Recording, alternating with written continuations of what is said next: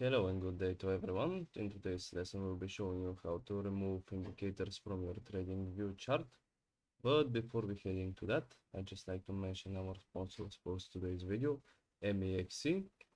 They will give you a $525 to spend on their site. You can stick around to the end of the video to learn more about that. Also, our affiliates, FTMO, want to trade with other people's money?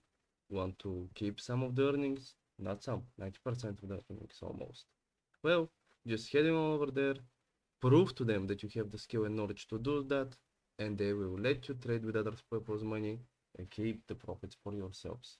Okay, so usually indicators will be two of a kind. They will either pop up on the left side here in the top left corner, or they will be an indicator type of the maybe a chart, maybe some wave patterns, or maybe just bars. It depends.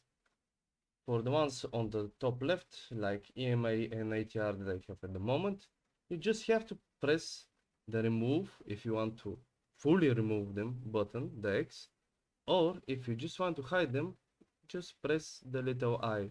You see, with this, I'm just hiding the EMA indicator. With this, I remove it indefinitely. Same with the others. If you want to remove one of the chart type indicators, just press the little delete pane panel, and there you go. Well, that's pretty much it. I hope it helped you. Have a nice day. See you next time.